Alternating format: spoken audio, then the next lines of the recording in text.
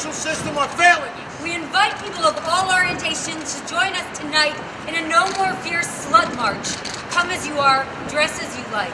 Leslie is a very independent, feminist woman, strong woman who really does want to do good in this world and believes in justice and believes in, you know, standing up and making a change. And so she joins a group of superheroes, real-life superheroes, and they go around the city trying to catch this serial rapist that's been going around, horrifying all the women, and they decided to take it into their own hands, and she's one kick-ass girl.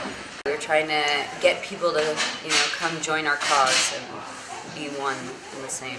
I'm having a great time. It's really great. I know, it's fun, first of all, to be on the streets of New York where I grew up and like filming on the streets and, you know, being a part of Law & Order is just a very cool thing.